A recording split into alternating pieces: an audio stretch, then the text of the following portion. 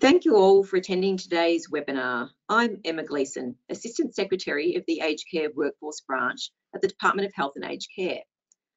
I will be co-hosting this event with Tom Barendorf, Assistant Secretary of the Apprenticeships Operations Branch at the Department of Employment and Workplace Relations, or DEWA for short.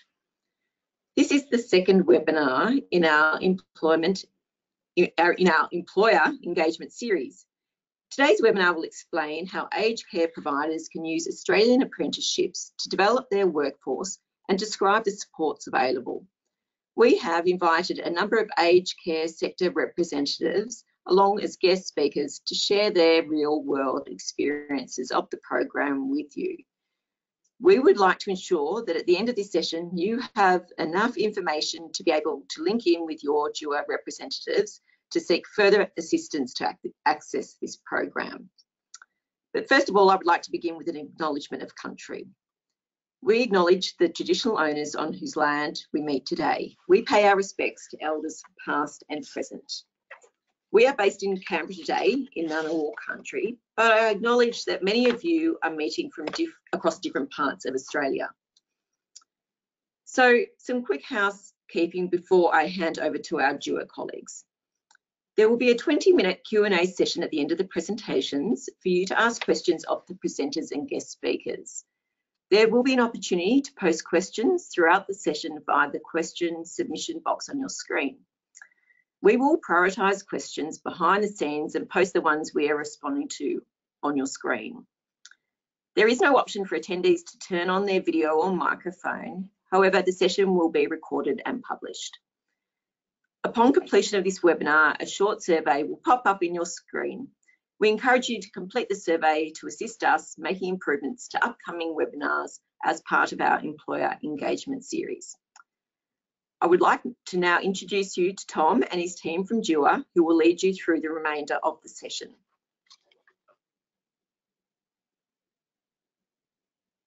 Emma. Okay. My name's Tom Barendorf. I'm from the Apprenticeships Operations Branch at DEWA, and we look after the delivery of Commonwealth Apprenticeship incentives and support programs. So I'd also like to acknowledge the traditional owners of the lands with which we meet and pay my respects to elders past, present and emerging, and extend that respect to Aboriginal and Torres Strait Islander people here today. Today I'll be talking to you about Australian apprenticeships in the aged care industry and why you should consider offering this as a pathway to attract staff and skill your workforce. So as part of that, I'll bust a key myth about apprenticeships. I'll also talk about the support available to employers and Australian apprentices in the aged care industry. And I'll also talk about where to next if you are thinking that this is a good opportunity for you and you'd like to look to bring some apprentices on board. And as mentioned, yeah, there will be a Q&A session at the end of today's webinar, so you can ask myself, or some employers and some Australian apprentices some questions if you've got any. So yeah, please do lodge any questions in the Q&A in the group chat. Righto. Okay, the key myth that we want to bust. So apprenticeships, or Australian apprenticeships as we like to call them in the Australian government, are not just traditional trades. So Australian apprenticeships cover any employment arrangement delivered through a contract of training, including many things often described as traineeships. So there can be a bit of confusion between what a traineeship and what an Australian apprenticeship is. Traineeships, the Cert 3 in individual support is a traineeship, and so there can be some confusion about whether it's an apprenticeship or not, but they're the same thing as long as there's a contract of training in place. So what differentiates an apprenticeship from other types of employment and training arrangements is the mix between formal employment, so the ability to earn an income, on-the-job training, study, which you can undertake while working towards a nationally recognised qualification. And as I mentioned, all this is underpinned by a contract of training. So it's the blending of multiple ways of learning that can be particularly beneficial for learning and development outcomes for particular people. So getting practical experience, getting some formal training, and then also getting that on-the-job training. And for a lot of people, that's a really successful way of learning and improving their skills. I should just point out that those arrangements for apprenticeships and the approval and the control of what is an apprenticeship is managed by the state government's apprenticeship and traineeship legislation. So there's a bit of a crossover between the Commonwealth role and the state and territory role, but I won't go into that too much more. So just to mention, Australian apprenticeships can be delivered and are delivered in the aged care industry. It's a very popular pathway. In the most recent reporting period, just over 4,500 apprentices. There were just over 4,500 apprentices in the aged care industry. Most of those apprenticeships are women aged 25 to 44. And some good news is that apprenticeship completion rates, which the government's very focused on, for Australian apprenticeships in this industry are significantly higher than the average, with over 2/3 of aged care apprentices successfully completing their training. So that's good news for employers. If your employee starts an apprenticeship, they're more likely to complete than other apprentices in different sectors. Something which is probably no surprise to you all, the level of employment and demand for workers in the industry is significantly increased in recent times. As employers in the aged care sector, I'm sure I don't need to tell you that, but clearly that demand is important from a policy perspective, because we need to find ways to make it attractive for employees to work in the aged care sector and meet that demand, so that we can provide that vital aged care support. A key part of that, meeting that demand, is to encourage employers to use pathways like Australian apprenticeships to make it as attractive as possible for individuals to work in the sector and to undertake and stay in an Australian apprenticeship. So why should you offer a Cert 3 in individual support for Australian apprenticeships as a pathway to attracting and retraining staff? Well, firstly, it gives employers more control over the availability of skilled staff to your business, particularly at the moment when labour is very tight. You know very well that qualified candidates don't grow on trees. So taking on staff through an apprenticeship pathway and seeing that through to completion effectively gives you access to more qualified candidates through helping to develop them yourself and building a strong connection with employees, which is critical. Drawing on that point, there's plenty of research internationally which links investment, whether that's time or money, investment in training to staff,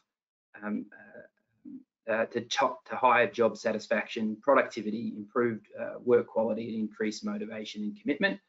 And at the end of the day, better skilled, motivated staff lead to better care and better aged care outcomes, which is what we're trying to achieve. There are benefits to the individual who undertakes the Australian apprenticeship pathway as well. First off, though some people may go into an Australian apprenticeship as just another job, if they see it through to completion, it does provide them with a career at the end of that outcome, which is a big thing for a lot of people and an important thing. The latest data tells us that after successfully completing their apprenticeship in community and personal services occupations, such as aged care, around 89% of trainees are employed either straight away or within the first few months. So that's another key statistic which highlights, the importance of these kinds of training pathways, because it makes you very employable at the end of them, and that's for good reason. Of course, along with career, successful completion of Australian apprenticeship will give individuals better pay, more opportunity to explore their roles in the industries and things like that. And if people do enjoy it as a studying and learning pathway, they can articulate to further learning in the industry, whether that's just upgrading to a Cert 4 qualification or maybe even going right through to university. But for a lot of people, it's the beginning of an education journey. So that's a really important thing for the individual as well. And I suppose the other point too, with achieving qualifications like that, is it's really good for the employee's well-being. I think anybody who's undertaken some training or some study and got through it, and you do feel a great sense of well-being. So that's good for staff as well. So there's plenty of good reasons for the employer and individuals to undertake it, and so the government thinks that that's worth trying to promote. So to encourage employers and apprentices to maximise those benefits, there's a range of financial support the Commonwealth provide to make it more attractive to start and support Australian apprenticeships. There's also a range of non-financial support to apprentices and employers. And you can also get some state government support as well for the training. In terms of financial support, these are administered through the Australian Apprenticeship Incentive System, and my branch helps to do that. So under the incentive system, financial support is targeted to priority occupations. So the good news for the aged care sector is that you are a priority occupation. So this means that you're eligible for to attract the priority wage subsidy, which pays a subsidy of 10% of wages paid in the first 2 years of an Australian apprenticeship, and 5% in a third. So that's assistance that goes to the employer. Apprentices themselves are also eligible for some support through the Australian Apprenticeship Training Support Payment, which is a $1,250 payment every 6 months for the first 2 years of an Australian apprenticeship. So in practical terms, this means that for a 12-month certificate 3 in individual support, an employer will receive around $3,500 in wage subsidy. That is dependent on wages, obviously.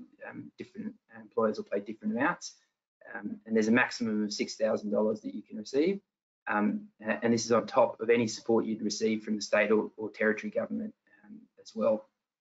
Over the same period, an apprentice would receive around $2,500 in support. So a key part of providing assistance to the apprentice is because we know that there are financial issues that people face while undertaking Australian apprenticeships, which impact their completion. So providing some incentives to the apprentice as well can help them meet the cost of living and stay in training, which I think is a really important outcome. There's some other assistance as well, which I won't go into too much, but apprentices that have to leave home or move more than 90 minutes away to take advantage of a apprenticeship, they might be able to access a living away from home allowance. And also there are currently some trade support loans available to help with the cost of living as well. Now, there's currently some legislation that's going through the Parliament that will broaden access to, or retarget the access for those loans. So apprentices in the aged care sector, if that legislation passes, they should have better access to those loans. So it's a bit like a HEX scheme where you're able to receive some funding, and it's an income contingent, so you don't have to start paying it back until you receive a certain level of income. So there's another couple of bits of assistance that the apprentice can also get. So a bit of a segue here. So to help access those incentives, there's a network of Australian apprenticeship support called the Australian Apprenticeship Support Network. And they're a network of providers that can help you right from day one to access those incentives. And we're going to hear from one of those providers a bit later today.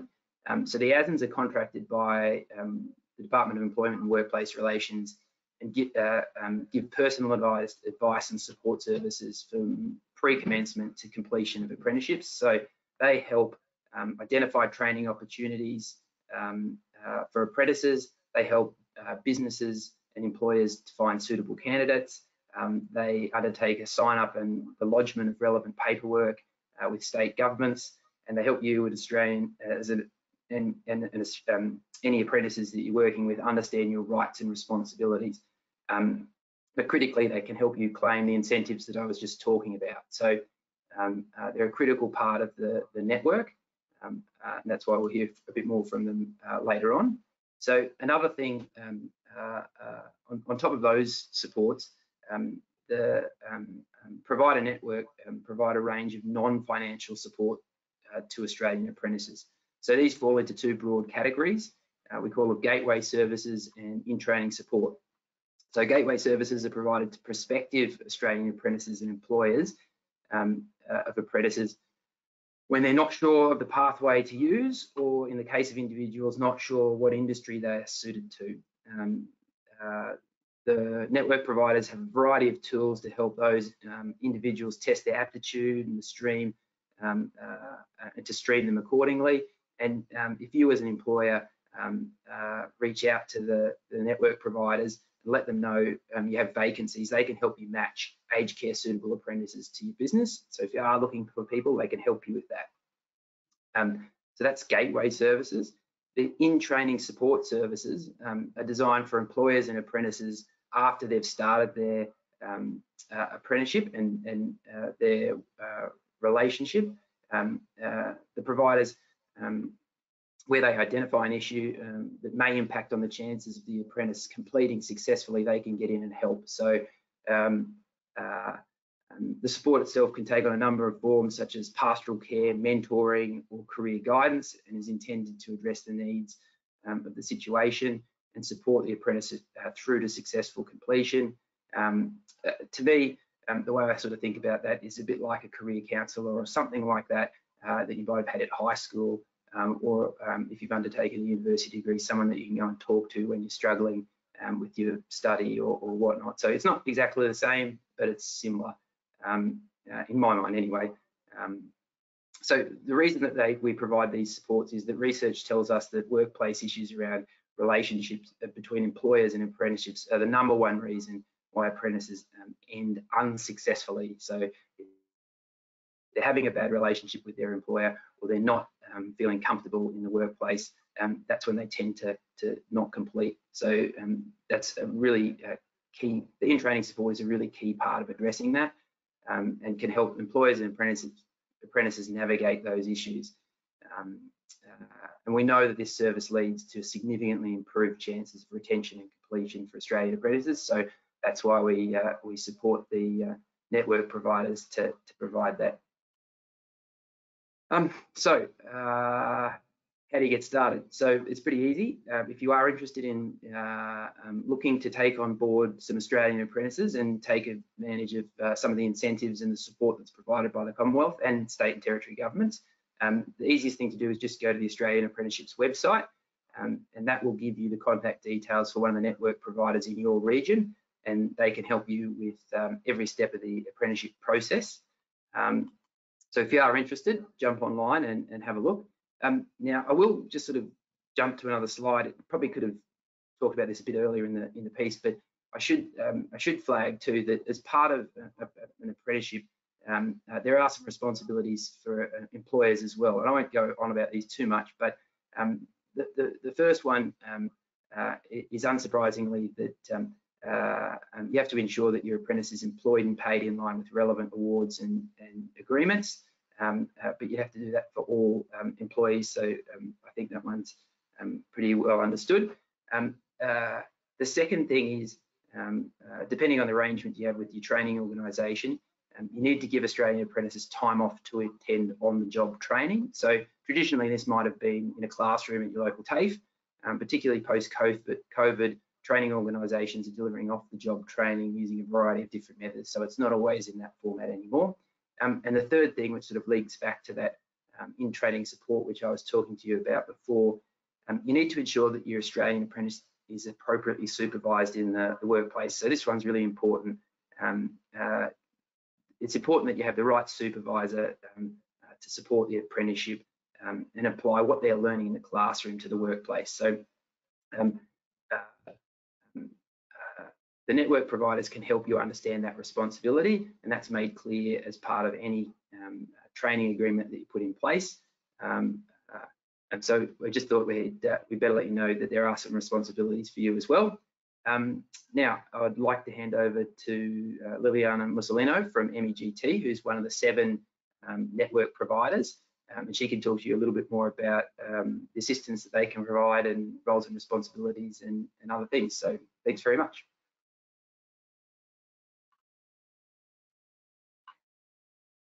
Thanks, Tom, and thank you to the Department of Employment and Workplace Relations and the Department of Health and Aged Care hosting this webinar. I'd like to introduce myself. My name is Liliana Mussolina, and I'm the Manager of National Client Services at MEGT. I work with the national team across Australia, delivering the Australian Apprenticeship Support Network services, otherwise known as the ASN service. The ASN is your first point of contact for all queries about apprenticeships and traineeships. We are contracted to the Australian government to provide a streamlined service for employers, for apprentices and their trainees and job seekers alike to access the quality Australian apprenticeships. And our services are free, and we act as a facilitator between all employers, Australian apprentices and trainees, the State Training Authority, registered training organisations, also known as the RTO, and the Department of Employment and Workplace Relations. So for a quick overview of what we do and how we support you, we work with you individually, whether you are a small or large aged and healthcare provider, and support you in building a sustainable workforce by providing personalised advice and support services from pre-commencement to completion. We do recognise that every employer is different, so we deliver our support with a tailored and flexible approach that allows you to access a full range of services. So in working with many employers within the industry, we're aware of some of the challenges faced, but we're here to assist you. We know that there's a lot of information about apprenticeships and traineeships, and employers say that they don't know where to begin. We are aware about challenges with recruitment, staff shortages, and challenges with trainee supervision support. At MEGT, we strive to make the whole process as easy as possible for you. We share insights and ideas from our 40 years of experience working within the industry and providing workforce solutions for our employers. For example, we know that having a company-wide buy-in from all levels of management is vital for the success of the training program. We have found success in holding information sessions or small group meetings with everyone involved in the process within the business. And those information sessions, we talk about what apprenticeships are and what their roles and responsibilities are for everyone involved in the whole process. We can talk to all tier of managers from the exec level within the organisation through to ops managers and site managers, L&D and HR managers, if they're the ones that are managing the training program within your business. So the other feedback as well we've received is supervision being a challenge for many employers. A good example of how some of our employers have overcome this is where they've been able to start trainees in groups or have a buddy system. So what we find is that their support network is each other. Trainees who have a greater success rate of retention and completion are those that aren't in isolation or being the only trainee in the workplace. So through other feedback we've received from employers as well, we've heard a struggle with recruitment needs. We try to utilise as many of the many avenues that are available to them. As Tom mentioned earlier, there is the ASN Gateway Services. It's a free recruitment support designed to test and stream and match trainees with employers. At MEGT, for instance, we advertise the vacancies through our Career Hub services on our website. They are picked up on Indeed and Dora. And in some instances where we need to expand the candidate attraction, we market the vacancies on our social media such as Facebook and Instagram. We also promote the vacancies and engage and collaborate with other services within the sector, such as Workforce Australia Employment Services, registered training organisations as the RTOs, group training organisations, which is the GTOs, and home care workforce support providers and schools as well. So not only to identify an increased candidates interested in the career pathways within the industry, but also ensure that employers are partnered with the right fit for their business. So businesses who wish to participate in the Australian apprenticeship system but need assistance with other elements, utilising a group training organisation, as mentioned before, they are often called GTOs, may be a good option. GTOs employ Australian apprentices and hire them out to different businesses on a short or long-term basis. The GTO takes on the contractual and administrative responsibilities of an employer. They recruit the trainee, provide support with work and training for the trainee, and host employer and the host employer as well for the full term of the contract. To get in touch with a GTO, contact your ASIN and they'll be able to connect you with one that fits your business needs. So we've seen that once our employers launch their training program and have trainees go through the pathway, it then becomes part of their recruitment strategy long term. It continues to improve and it just keeps going. Once we identify your new trainees to be signed into traineeships or existing employees looking to upskill, we can facilitate the whole process for you. So we assist you with eligibility advice, training contract sign-up, as Tom mentioned earlier, and administrative support, with processing Commonwealth government incentives and wage subsidies for you and your trainees as well. We maintain regular contact with you and your trainees from the sign-up right through to completion, successful completion of the traineeship. We have mentors through our in-training services, and they can assist you with a variety of issues ranging from any workplace issues, training issues, personal, cultural, financial and health issues, and many more. Just a reminder that the service through the in-training is free for employers, as we are contracted by the Commonwealth Government. A lot of our mentors have qualifications in community services. Many of them also hold degrees, and members of the team have specialist areas of expertise as well. So there are truly many benefits of the traineeship pathway for employers and employees, financial and non-financial. Just to recap a little bit on a few that Tom mentioned earlier, you gain a fully qualified employee who will learn your business your way and can help you grow. Increase productivity in skills in the workplace as well, improve satisfaction for your staff, engagement and retention, which has a significant cost saving, and access potential government financial incentives as mentioned earlier. If you would like to know more, there is a contact number listed below. Please don't hesitate to reach out and discuss how we can help you get the program up and running in your organisation. We're happy to also be you in the workplace. So I would like to now hand over to Alex Phillips, who's the Director of Apprenticeships and Network Operations with the Department of Employment and Workplace Relations. Alex will introduce the Employed Apprentice guest speakers and MC the Q&A session.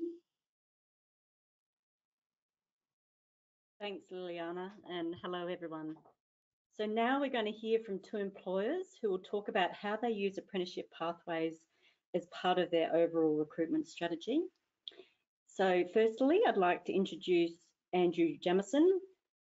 He's been with Benetis for 8 years, and his current role now includes talent acquisition, employee experience, learning and development, recognition and reward, leadership development and performance management. Welcome, Andrew. Thank you. And our second speaker is Cassandra Hurst. She's the Vet Coordinator for Australian Unity, supporting the business in scoping and implementing vocational programs, which may be traineeships, qualifications and/or skill sets. So thank you both for joining us today. I'll hand over to you first, Andrew. Thanks, Alex. Fantastic opportunity to share the Benetis story with you all today. So I'm really appreciative of the invitation. We actually started this journey before COVID with our pilot program in residential services, residential aged care, and this year we actually expanded into the community health and care space. So for people supporting clients in their own homes, and I believe that's something that's quite unique, being able to develop a model that works in that space.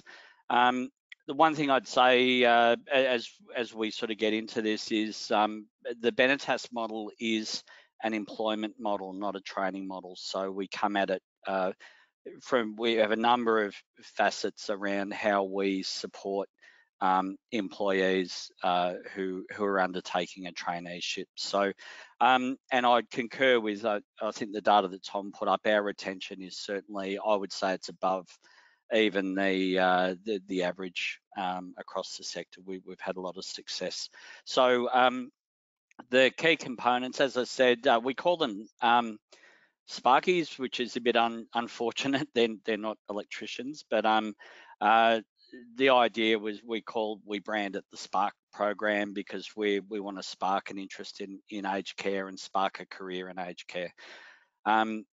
It has a number of components to it. It's a true, for the learning and development devotees in the audience, it's a true 70-20-10 model. So it focuses very much on learning through experience with appropriate support from others, and then we overlay the Certificate 3 and other formal training that Benetas does. We do have an external consultant that we use that helps us to coordinate the overall program. They find the candidates, they do some screening for us before we see them. They help us with wage subsidies, and they coordinate all the external parties, including the RTOs that we use.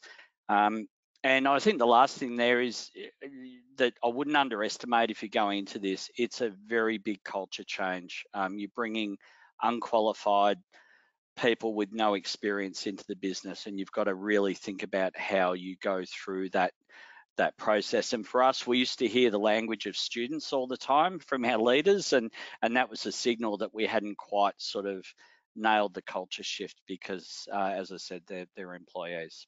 All right, we'll go to the next slide. So this is just a visual of our model. The first thing I'd say is it's a funnel, not a tunnel. So those two orange lines sort of indicate that we start with a large number of candidates, and we go through some steps. That the front end, we move very quickly through an initial visit where they get to either go to one of our home care offices or go to a residential aged care home, see what it's all about, hear from people that work in that environment, and then we have basically speed dating interviews. If we love them and they love us, we go to the next step and we give them an experience where they can actually see the job in all its glory, see what the work environment's like, and again, if we both are still keen, we offer them a job. And that process can happen in about a 2-week period, ideally. And then I guess probably the other main thing to call out is once they begin employment with us, and we've got 2 different versions. It does work differently between residential services and in the home care space, but they both have the 70-20-10, the work, the mentoring, the buddies, and then the formal training. In residential services, each person is supernumerary, so working with a buddy for 8 to 12 weeks. It is an individual thing about us determining when they're ready to be independently rosterable, and we've got a way that we measure and track that. It's not quite so linear in the home care space because there's lots of different types of shifts, so they can be, doing independent domestic assistance shifts, for instance, whilst they're still being buddied to do home care shifts. And then, of course, the Certificate 3 through our RTO partner, and we sort of define what electives we want covered. We define the way it's delivered, and then we integrate the assessments into the way we work. I think the only other thing I'd mention is we've got a trainee rate for residential in our enterprise agreement.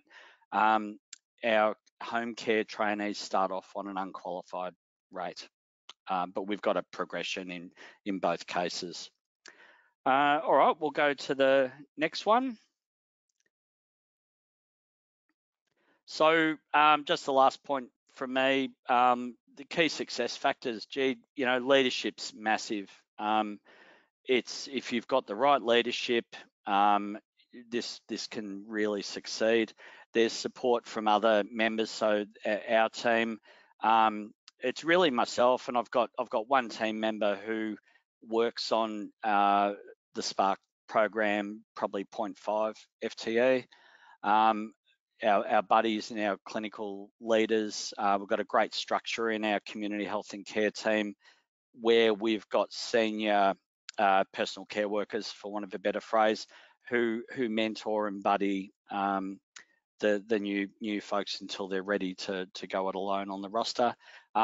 You've got to have your regular feedback and coaching because they are starting from scratch, and make sure your rostering's consistent and predictable, and you know that as they go onto the roster, then they just hopefully just pick up the shifts that they've been buddying on over time, and then you can sort of expand from there. We use a technology where we monitor and track feedback. The ideal for us is that there's feedback on progress logged weekly, and our mantra is to fail fast. So we want to give people the opportunity to improve, but we do move quickly at the beginning. So we use probation then to really make sure that this is right for us and it's right for the individual. If things aren't happening, we take all the steps we can to support them to succeed. But at the end of the day, sometimes it's not the right fit. Either they self-select out or we make the decision. But we, you know, at the moment we've got about 21, 22 trainees at the moment. We're in the middle of taking on the next group, the first step, and that's probably going to be another 20 or 30 at least. And we're going to be doing that every few months. So yeah, exciting times. Thanks for the opportunity to share our story with you. Now I'm going to hand over to Cassandra Hurst. Cassandra is the vet coordinator for Australian Unity. Thanks, Andrew. Okay, thanks all. I'm trying to figure out how I'm going to fit all my information into 5 minutes, but we can talk about it all day. But yes, look, my name's Cass. I'm the vet coordinator at Australian Unity. Australian Unity, by way of background, we have over 6,000 employees nationally across Australia, and the business comprises of home care, residential, community and facilities, dental, health insurance and financial products. So yeah, it's quite a scope of broad products there. Me in particular, I work in our vocational education and training team. So that's what VET stands for. Reason we're the VET team, not the traineeship team, is because we're expanding into other sort of accredited programs, not just traineeships, in terms of you know, ensuring we've got lifelong learning happening over here at Australian Unity. So my team consists of me and three other staff that we manage all the accredited programs across the organisation. Okay, so that includes the traineeship program, which is the largest. The current program delivery, so that's our care worker traineeship program. So that's the guys doing the Certificate 3 in individual support. Look, it's a big program. Typically, the majority of our participants are in New South Wales. We do have some in Victoria. Currently, we've got 160 active trainees at the moment, but since the start of sort of the journey, the COVID journey for us, since January 2021, we've enrolled 283 individuals into the care worker traineeship. So we model it over 12 months, and it's a blended delivery. So that's a combination of face-to-face and virtual classroom with some workplace observations as well. So the way we pattern that into the rosters is it's a 3-hour fortnightly class, so a virtual class with our chosen training partner. And then on the alternate week, they have 3 hours study time, which can be rostered however the business unit wants to do that, for them to get together all their assessment tasks and things like that. We also have 3 full face-to-face days throughout the 12-month program, and that's to get through all the practical aspects of the certificate. Our partnering registered training organisation, they're very flexible. They've worked with us for a long time. They understand the business, and I feel like it needs to be pointed out, a close working partnership with your training provider is really key to the success of the program. You really need to be working almost as a unified front with constant communication. Something we've got in place, as you can see, a lot of the traineeships we're doing are actually in the home care space. So we've got people out there in the community delivering home care services. So we needed to look at, okay, well, what supervision have we got in place as an employer as these guys are under a traineeship model? So we've put in place, we call it the supervision passport. The supervision passport actually has, it's designed to demonstrate and validate the on-the-job training that's happening, the supervision, whether that be direct or indirect, and then also tracking a monthly meeting as to where the trainees are at with their learning. So the activities in the workplace are critical to enable the care workers to become competent within a safe working environment. So the way we've modelled it is it's a monthly meeting with their workplace supervisor, which is usually their direct line manager, just to do a check-in, to go through where they're at with the course, are they feeling competent, to go through those individual either knowledge areas or skill areas and check those off to see whether they're competent or not yet competent. So we have that tracked, and that's on a Word document at the moment, but we have some plans to actually put that in our LMS to make it easier for the managers to get that filled in. Another big part of, I think, the success of our model is we have an in-house mentor. So our in-house mentor at Australian Unity is an experienced person from the aged care industry. So she's been with us for a long time, has worked in residential, has been a manager, so she knows the ins and outs of the job. So where we're finding that the most value is being given is she can actually assist our students with taking the formal learning and then being able to apply it to workplace scenarios at Australian Unity to assist them with gathering up their questionnaires or evidence or tasks for submission to be marked competent on the units that they're working through. So we find that even just having that person there, like a knowledgeable, experienced person from the industry for them to access outside of their managers day to day, it's been a bit of a game changer for us, because it can be really difficult, especially if you're someone that hasn't done any formal learning in a long time, to be able to sort of take that information and be able to articulate how that actually applies to you day to day. So we've found that has really assisted us with retention, with support for those trainees. They feel connected, they feel supported, and then subsequently they'll get through to the end of the qualification, which is the end game for us. Challenges. Okay, well, there's been a few challenges over the last couple of years. Prior to 2021, we did almost a pure face-to-face delivery model. We've moved to the blended model. Throughout COVID, it was virtual. So we found that, that's a little bit difficult. People that, sitting in a classroom face-to-face, moving our care workers to a digital classroom, you had some issues around sort of digital literacy and engagement and not feeling as connected. However, it does provide a unique opportunity, because our home care workers are spread all throughout the state. They get to engage with their peers from other areas, sharing those experiences and ideas. So it actually has opened up a whole another world to them.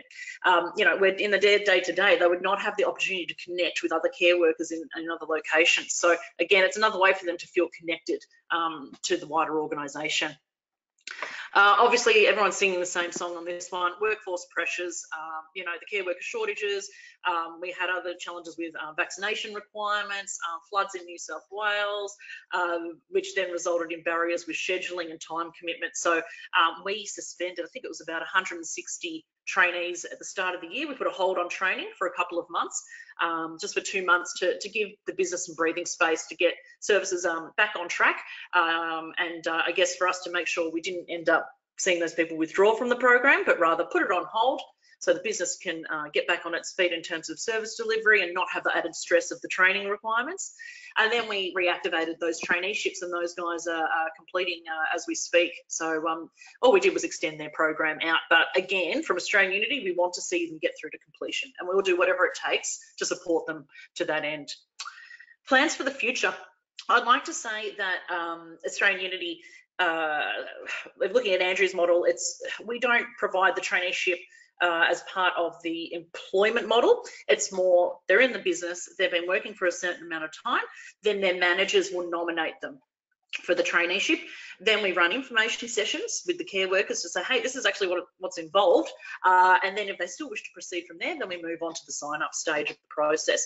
So that's where we get our fluctuations in our numbers. with our next intake, we've actually got 115 expressions of interest. We ran 3 information sessions this month, and we're expecting about 90 to sign up into the Cert 3 individual support. So that is a fantastic result. Reason we're seeing such a large number is we've actually opened that up to our existing employees. So might have been mentioned earlier, but with the changes that came into the incentives program 1st of July, there's an opportunity for us to put through our more experienced care workers through the Cert 3 opportunity and receive the 10% wage subsidy to support the costs to the business. So that has been fantastic, and we've had a massive uptake of that. So I'd say out of the group that's going to be signing up, we're looking at about 70% are existing employees, and then 30% are new for this round, whereas over the last year and a half, it's been just people that have been in the business less than 12 months. So it's a really great initiative. Another thing that we're looking to really hone in on is the apprentice bonus payment. So I believe that's also another reason we've received quite a lot of expression of interest. So our guys are part-time, so it's a pro rata amount of $625 at the 6-month and 12-month point of their program. So I feel like for us that is adding to our talent attraction strategy, our employee value proposition, and obviously retaining those people over the duration of their course is more likely due to not only getting a fully paid for and supported qualification from Australian Uni, but also picking up the apprentice bonus along the way. So for us, it's really that we'd love to be able to say, okay, everyone that comes on board as a care worker, if you don't have your Cert 3, we will offer you that. That's where we want to move it to, but we need to strike a balance between, you know, as I said, using that Cert 3 as, you know, an attraction piece, an employee value proposition and a retention piece, but also needing to deliver those core services out in the community and not having impact on our customer as well. Yeah, so that's me. That's really all I have for now. So I'm going to hand over back to Alex. Thanks very much, everyone. Thank you, Cassandra, and thank you, Andrew. So I want to remind people, if you've got any questions, to please put them in the Q&A box, and we will be asking panel members those questions after the session that's about to come. I also wanted to remind people that this webinar is actually being recorded and will be made available to people. So now we're going to hear from 2 apprentices who have undertaken an apprenticeship pathway as part of their career journey. Firstly, we will hear from Alex Jones, one of the VET alumni from the School-Based Apprentice Awards in 2010, and her exciting career journey in the health and care sector. So welcome, Alex. And also welcome to Victoria Bugg. Victoria entered an apprenticeship pathway as a mature age apprentice. Victoria won the New South Wales Training Awards 2022 Illawarra and Southeast New South Wales region, and the Dot Hennessy Commitment to Vocational Education Training Award, acknowledging individuals who have overcome adversity while showing outstanding perseverance and commitment to training. So welcome, both of you.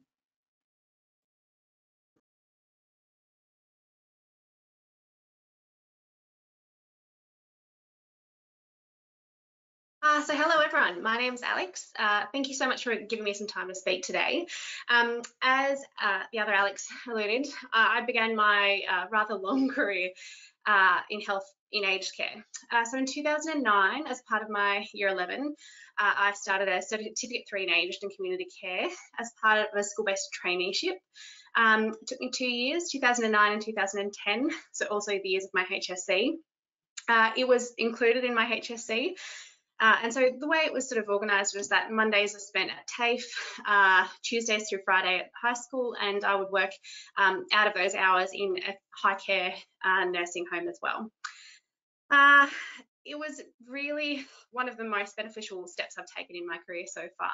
So the benefit for me were quite numerous. Number one, it was counted towards my HSC. Number two, it was paid employment, which was very beneficial as I was living at home at the time. Number three, it started my love for healthcare. So I was able to work with, as we all know, one of the most vulnerable groups of people in our community. I learnt incredible skills in terms of basic nursing care, patient interaction, family interaction, time management, and all sorts of things that have lent very well into my future endeavours in healthcare. It was a wonderful accreditation to gain. So by the time I finished my HSC, I'd already gained my Certificate 3 in Aged and Community Care, which then allowed me to work in aged care while I was undertaking university. It also helped me get into university. So I was very lucky to gain early entry to several universities based on my extracurricular activity, including my school-based traineeship. I was very lucky that in 2010 I was named the New South Wales School-Based Apprentice of the Year and the runner-up Australian School-Based Apprentice of the Year, which also let me do some quite interesting extracurricular things as well, and entered into public speaking and quite a few other avenues. So really incredible and invaluable experience for me. So taking forward, 2011 I started university at Charles Sturt in Bathurst. I completed my Bachelor of Nursing after 3 years, during which time I continued to work in aged and community care. So in all, I worked in aged care from the age of 16 to just before I finished university, so 5 years in total. Which meant that by the time I started working as a registered nurse, I had incredible skills, as I said before, in basic nursing care, time management, client interaction, but also more developed skills like dealing with palliative care, losing patients and dealing with that kind of vicarious trauma and grief, and working in a multidisciplinary work environment, which were all incredibly valuable and really helped me enter into the registered nursing field with much more confidence and skill. Moving forward from there, so I spent 6 months on the surgical and then went straight into ED. After a year and a half, I specialised in critical care, so I did a graduate certificate in critical care nursing. From there, I specialised further in emergency and became a sort of an experienced, high-skilled senior emergency nurse. I then completed in 2019 my graduate diploma in midwifery and became a registered midwife, something I'm exceptionally proud of. And then since 2020, I have been working as a flight nurse with the Royal Flying Doctor Service Queensland, southeastern Queensland. So in my 8 years as a registered nurse, I've done quite a few different things and specialised in obviously quite a dynamic range of areas. And though I don't directly work in aged care anymore, I obviously am still very much in contact with the aged care sector. A lot of our patients in critical and acute care come from aged care facilities or have links to aged care services.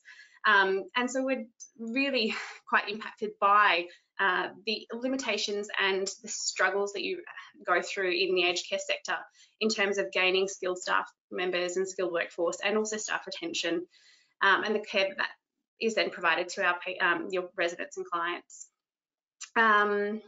I know that directly I've helped influence quite a few different people going through high school and university to become involved in aged care as a stream towards university and then further education in healthcare. And I can definitely attest to the fact that it's incredibly beneficial, not only for the trainees themselves, but also for the work environment, for your staff members, and also for your clients that you're working for. I think there's something incredibly valuable and innately responsible about bringing the younger generations into the aged care sector. Number one, we have an ageing workforce, and bringing people into that workforce at an earlier age increases the likelihood that they'll be retained there and therefore be involved in that sector for a longer period of time. It also enhances your ability to bring in a skilled workforce, and of course significantly benefits your residents and clients in terms of providing high level skilled care. And on a purely human level, I think involving intergenerational interaction in the care environment is incredibly beneficial for wellbeing and holistic care of your residents and clients as well. So it's a lot about me, but from a personal perspective, my commencement in aged care was pivotal in progressing myself throughout my career and has allowed me to establish myself as a registered nurse and midwife very thoroughly, and really given me some incredible skills that I continue to utilise to this day, about half a lifetime after starting in aged care to begin with. I'm happy to take any questions you have about the benefits of school-based traineeships and the implications of school-based traineeships and how you can support students to undertake those. But for now, I'd like to pass on to Victoria Bugg and congratulate Victoria on her achievements this year as well with her awards.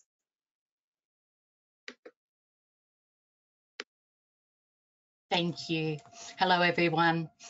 I've been working with Australian Unity since returning home in 2020 after travelling around Australia and working on cattle stations as a cook. It was my daughter who suggested I go into care and support sector as it would suit my nature. I was amazed at how I blossomed in the job, caring for people in our community, supporting them in the different daily tasks that helps them to live independently in their homes. I first heard of our traineeships at Australian Unity at our team meeting. I was interested in completing the traineeship that would equip me with the knowledge and skills to become the great care worker.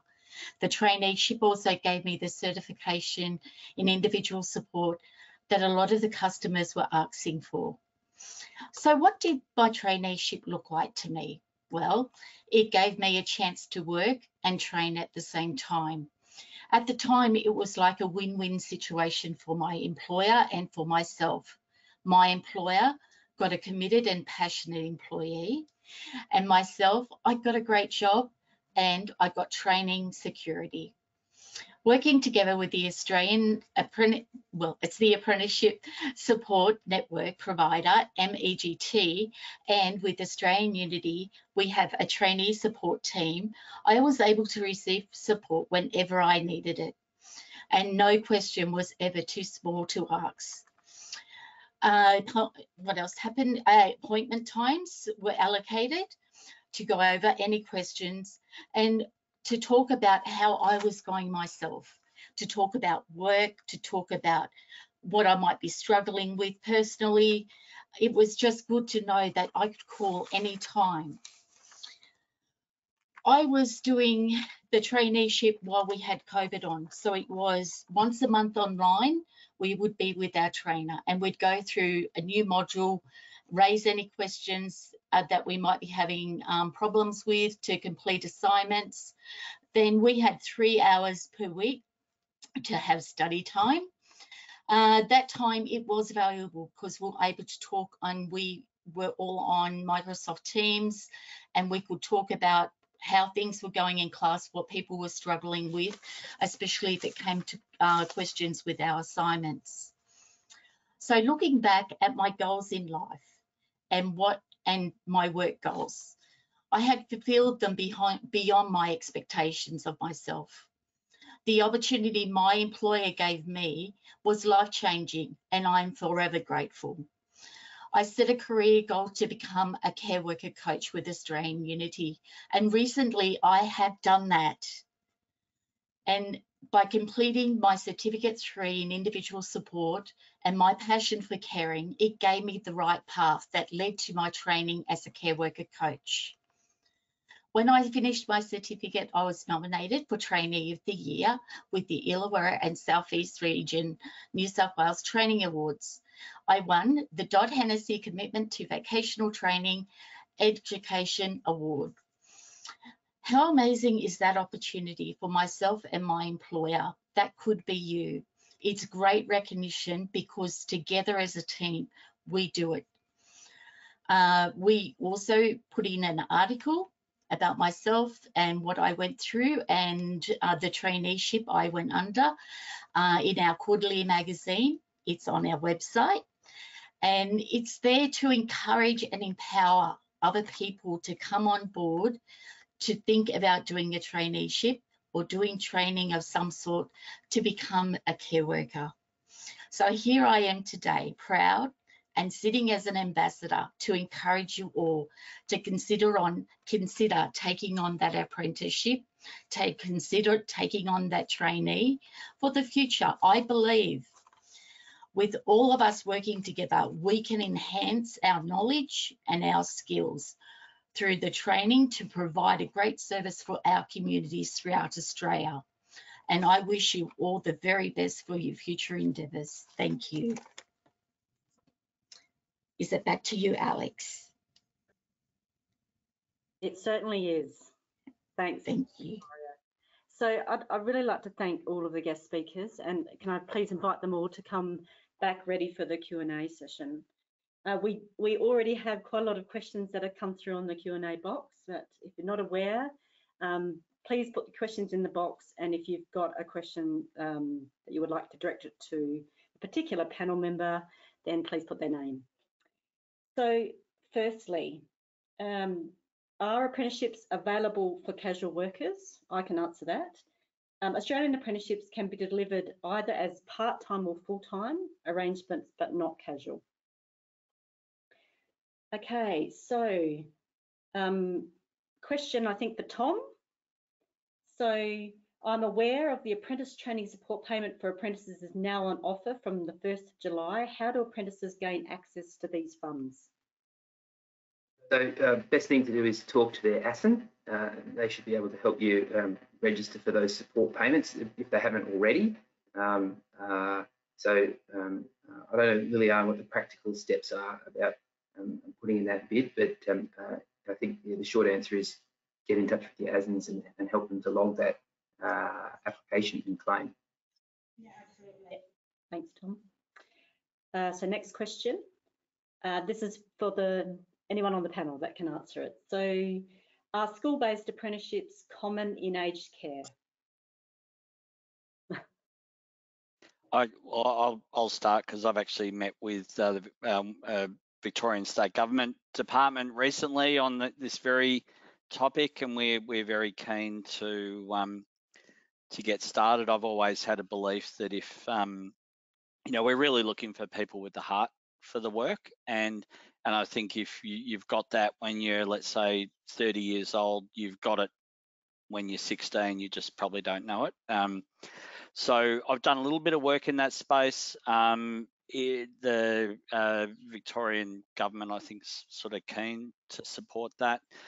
We've just got to define a model for how it works. So the short answer is no, they're not common, but hopefully we're going to see them really start to take flight soon. Thanks, Andrew. If I can add also, Alex, in terms of going and engaging with the schools, we find that a lot of young people don't know how to actually enter into the industry. So this is why through our Career Hub services, the ASIN Career Hub services, they engage with the schools to try and promote the different industries, speak to the coordinators to see if we can connect the young Australians with our employers within the aged and healthcare industry. Thanks, Liliana. Nothing else from the panel on that one? No? I just say anecdotally, we have come across some businesses that have a lot of people in the care workforce doing ASPAs, but I wouldn't know the stats or anything like that, but they've indicated there's a lot of people that undertake different caring arrangements through school-based apprenticeships, but it's just anecdotal, so that may be a bit biased by their kind of business model or something like that, but we have heard that there's a lot of people involved. Thanks, Tom. So question for Liliana. What courses are eligible for apprenticeship support? Apprenticeships can cover many qualifications in many industries. There's quite a few of them. It depends, from your certificate 2s up to certificate 4s, the diplomas. We can look at the job roles and match the right qualifications with our job role. There's over 500 qualifications that can be done under traineeship and apprenticeship pathways. And specifically within this industry, we find that I think what gets overlooked are employees that work in the kitchens, in the residential cares, laundry staff as well. There's very quite a few qualifications that we can look into the pathways for you as well. And we find that a lot of employers end up identifying those employees that go through just ancillary qualifications. They can then go through your certificate for an individual support and grow with the business as well. And I'd just give a plug to the two if I can there, Alex. So we've talked a lot about the priority wage subsidy and how that applies to caring roles, but there is also employer incentives for occupations that aren't in the priority cohorts. So there's a hiring incentive that's available as well. So if you are looking at traineeships or apprenticeships that aren't necessarily in those or outside of the care workforce, it is also employer incentives there too. Thanks, Tom. And just maybe just one quick point that, and I think Cass might have mentioned this before, you know, it's an entry point to get into aged care, and then you can sort of branch off into, you know, a range of different places. And I'm sort of reminded of one of our trainees who started, I think, probably 2 years ago. She worked for a little while as a personal care worker, transitioned into leisure and lifestyle, and then sort of had this aha moment talking to a pastoral care practitioner, decided that's what she wanted to do, went out and got her clinical pastoral education, which is the minimum sort of requirement, and a vacancy opened up, and probably about a month ago we appointed her as a pastoral care practitioner. So, you know, you can get in there and just use it as a starting point to go off into a whole range of different things. Thanks, Andrew. So I think this is probably a question for Cassandra, Andrew and Liliana. What should be the qualifications of a supervisor of a trainee? Well, there's a formal answer to that, Liliana, isn't there? I guess if I can jump on here, the supervisor, at least they need to have years of experience with the industry, but also hold the same qualification or above that the apprentice and trainee that's entering into the qualification in the workforce. That's the short answer to that question. Yeah, good answer. Yep. Yeah, I would just say, you know, there's a difference between supervisor and buddy, and look, the buddy should meet those same requirements, really, shouldn't they? But the thing I'd just say is just choose your buddies wisely. To our friends who are aged care providers, knowing something doesn't make you a good buddy. All right, so yeah, there's a whole set of skills around being a great buddy and having that sort of generosity of spirit that helps somebody grow and develop. So true. And I think for us with the workplace supervisors, it's something that probably isn't mentioned so much because we're really central of these discussions around the employee/trainee, but it's a huge education piece to get those workplace supervisors up to a knowledge level more about the obligations and requirements and how to coach and how to track and how to support your trainees. So for us, that's actually just the same amount of work to actually get the programs up and running with the trainees. So that's something that should be noted as well. Yeah. Yep. Andrew, you talked about your buddies. I have a question for you on that. Do you require your buddies to have any specific qualifications? No, only the equivalent or above. So our buddies are often, you know, personal care workers, or in the case of our community health and care in-home business, senior personal care workers. That relates to more skills and experience. So yeah, they've got to have at least the Cert 3. We haven't gone down the track. I think the question might be angling towards Cert 4 in training and assessment. We haven't gone down that path yet. Okay. Okay, so another question for Andrew and Cassandra. Can you talk about attrition rates across time? Do you find trainees leaving during and after the traineeship is different to other staff? Andrew, do you want to kick off? I can kick. For us, I don't have any numbers or stats in front of me, but you know, our experience has been, look, if someone's going to resign, they're going to resign. Like, we find that that decision's already made. However, if there's a way for us to intervene through our mentoring service and we pick up on an issue and we resolve that issue, we don't have people leaving the program because they don't like the program. So, you know, we will resolve any of those issues, whether it be there's an issue with time release, there's an issue with some personal circumstances, and also feeling they don't have time for it, things like that, or they're struggling with the actual course content. So we find when we put those interventions in place, and then work closely with the training provider to look at support sessions, one-on-one sessions with the trainer, we get them back on track and through completion. So similar to Andrew, I believe our completion rates are actually above sort of the standard. However, I've found that it has taken a bit of a hit because of resignations over the past probably 12 months because of sort of the COVID and vaccination and flood situation. We had a lot of people coming in and leaving the organisation. So yeah, but not attributed to the training. in any way. Yeah, look, I'd add to that very similar experience. I'm just sort of thinking back over probably the 3 years now, I think that we've been doing this. We haven't lost a single trainee who's gone up the road to another provider. There's probably a few that have gone and worked for Cassandra's business because we've had 2 or 3 people whose partners relocated interstate with work. We're in Victoria and they moved to New South Wales, but the great thing is they moved there with a Cert 3 qualification. They're able to sort of pick up a role in, interstate. That's out of our control. We do remember our model's designed for people to drop out along the way. So, and that's because we move really quickly. We want people to just go, this is 100% what I want to do. And if it's not, they can move on really quickly. It's the big benefit over signing up to a Cert 3, investing all that time and effort, getting to placement and going, oh, I didn't realise I'd have to do that. We'll find that out. They'll probably invest, just to give you an absolute number, they'll kind of have that sort of clarity within about 3 hours of engagement with us. And they can make that decision about, is this what I really want to do? Mm. Okay, thank you.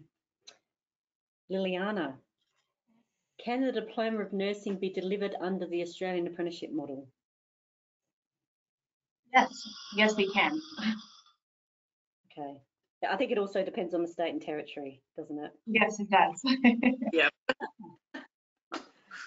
It's available as an Australian apprenticeship in Victoria, South Australia and Northern Territory. Okay.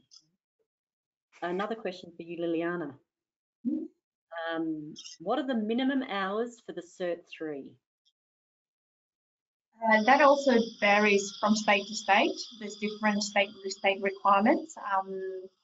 For example, Victoria's 13 hours minimum for part-time. I think it's 21.5 hours in New South Wales. It varies from state to state, and we'll be working with you to check to see which state your employee is in to try and make sure that we meet those state requirements as well. Yeah.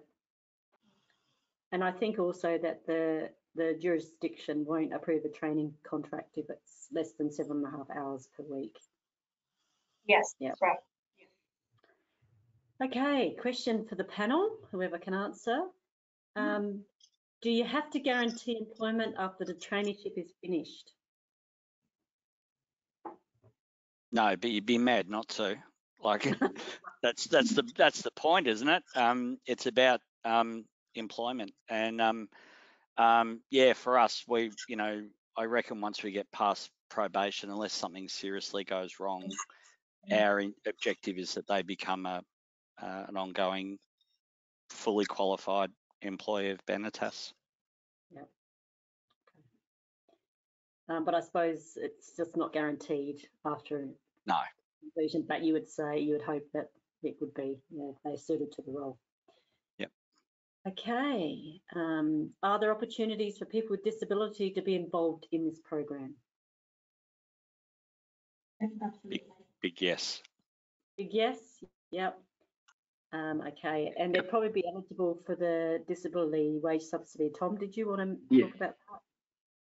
Yeah, I just dig up the details. So there is a disability apprenticeship wage support, which is $104.30 per week for a full-time Australian apprenticeship on a pro-rata scale according to the hours worked for a part-time apprentice.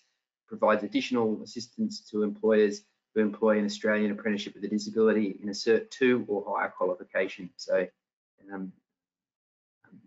definitely something to do if you can take on an apprenticeship with a disability. Yep. Where do we start if we are interested in setting up a trainee in our facility? I think, Liliana, this is probably one for you. Can't hear you, Liliana. Yeah. A little bit. Is it better? Yeah, that's better. Sorry about that. I don't know what happened. Definitely contact your Australian Apprenticeship Network provider, and they'll be able to support you from the beginning of the process right through to successful completion of that traineeship. But we would look to ensure that you have all the information you need, explain the roles and responsibilities for your trainee, within the workplace, and work with you to have that training contract approved so that we can then engage with a registered training organisation to deliver your training for your employees. And Liliana, I'm assuming if we have someone who's not with a provider already, probably first port of call would be to go to the Australian Apprenticeship website and Yeah. the details, which was in the slide that the slide deck that Tom presented.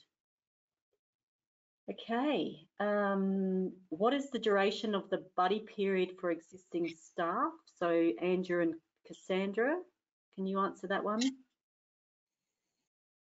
Yeah, so for us in residential services, it averages out at about 10 to 12 weeks. That's at about 3 shifts a week that they're buddying. Doesn't necessarily have to be the one buddy, mind you.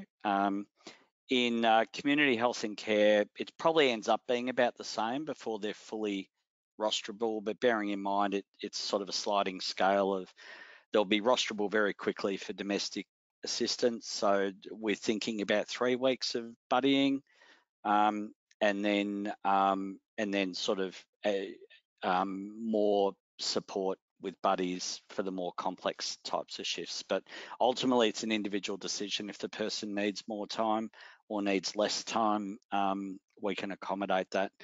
Our biggest issue is that we were probably a bit conservative, and we run the risk of the trainees getting bored. So they're ready to go. They're telling us, so let me at it.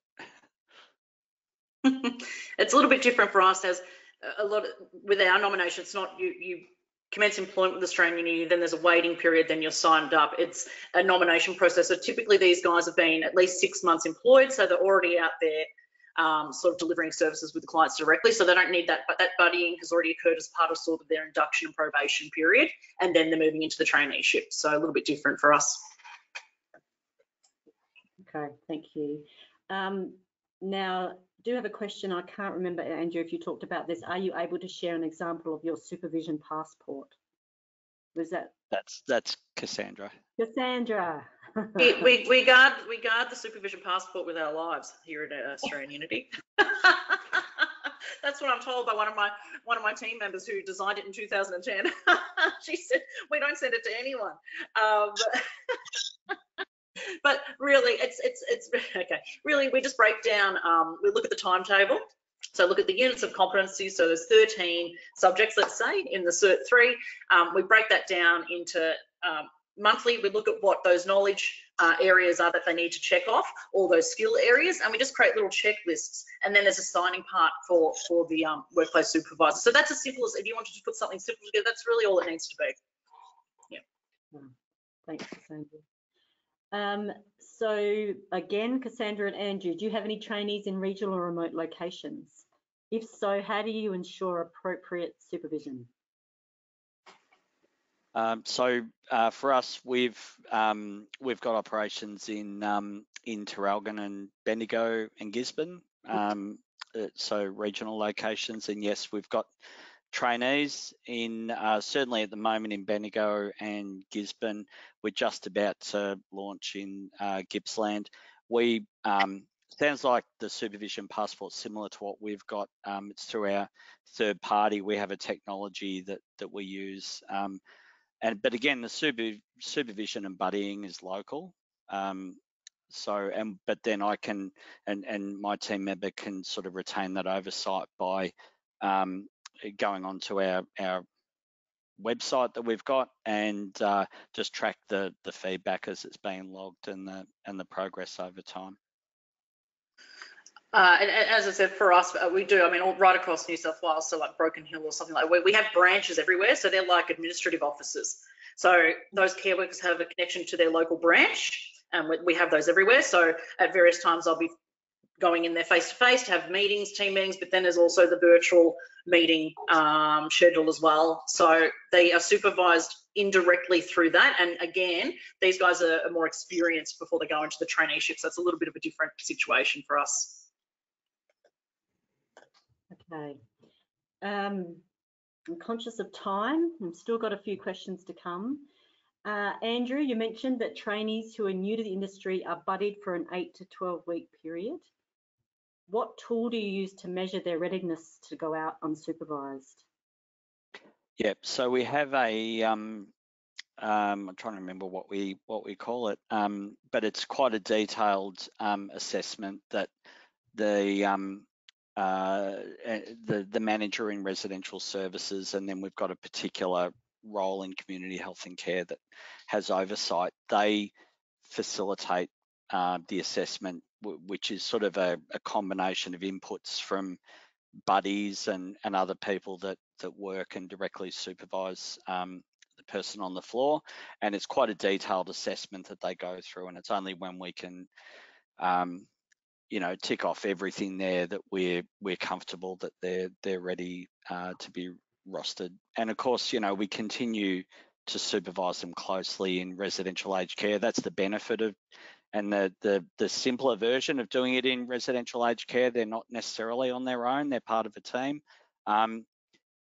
We've really got to get our ducks in a row with community health and care, because once they're rosterable, they're on their own with the client.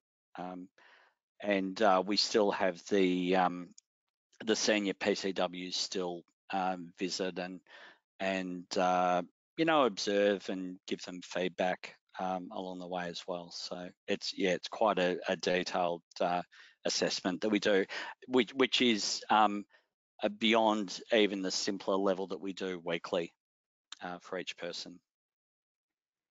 Okay, thanks, Andrew.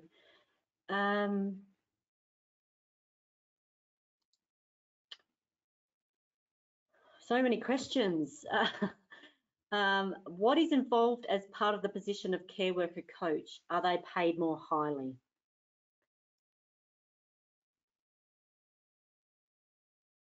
Do you want to start, Cass?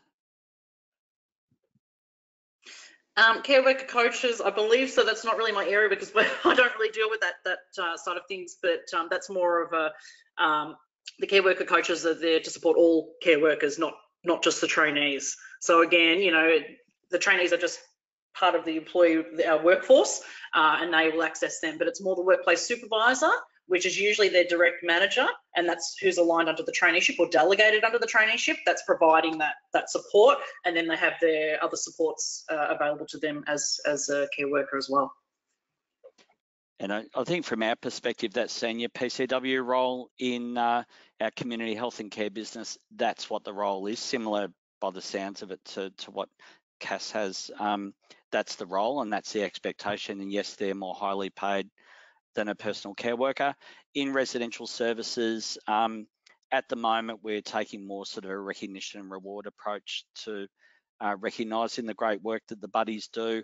I'm not going to lie, the disappearance of the Boosting Apprenticeships commencement funding is probably going to shift some of our plans, because it was a great incentive to really invest in this, and there's obviously not as much financial support available now, but it's certainly something we're thinking about. And we're also looking at defining career pathways more clearly in aged care. That's a separate project I'm working on, and I think this can sort of fit into a career pathway process for us. Thanks, Andrew. Is there an Australian apprenticeship specific to dementia care for aged care facilities? Liliana? So, yes, we do. We've got a disability certificate for disability that could be done on the traineeship pathways as well. What I find is that a lot of our employers, because of the dual, the multiple avenues that your employees can go through in terms of their traineeship pathway or career pathway in the business, they could look at doing dual qualifications as well. I think it's time for one more question, then we'll need to bring this session to a close. But thanks so much for all your questions. So the last one, Andrew, do you recommend that staff are assigned with the same buddy for their initial shifts? that's probably the simplest way of doing it.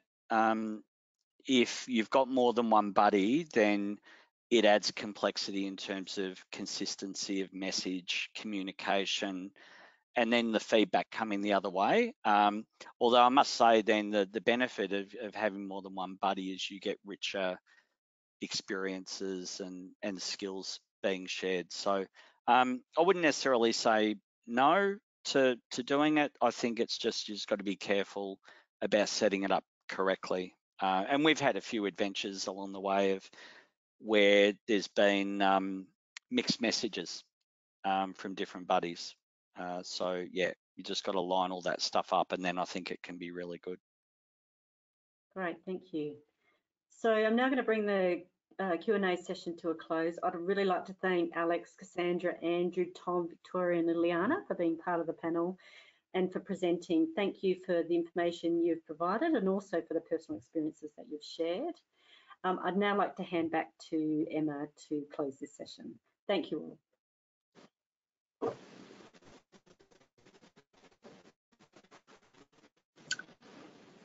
Thank you. And I would also like to extend my thanks from the Department of Health and Aged Care to the presenters and guest speakers for joining with us today.